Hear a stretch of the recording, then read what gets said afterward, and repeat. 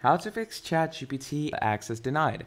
Hi everyone, welcome back to another video. I hope you all are doing great and are having an amazing day. In this video, I'm going to be telling you how you can fix the of access denied in ChatGPT. Now that only happens when you write a prompt or something in the command box and the ChatGPT AI tells you that your request or access has been denied. That only happens when maybe the capacity is at full, or that could happen if the servers are down. So if the servers are down, then nothing can be done about it. But if the capacity is full and you can't do it, you can always just reload the page, or you can just go to the ChatGPT Chrome extension.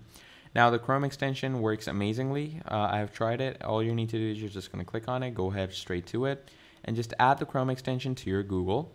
And once you do that, you're good to go. Pretty basic and easy stuff. And yeah, that is how you get rid of the error of the whole access denied. Make money with AI today.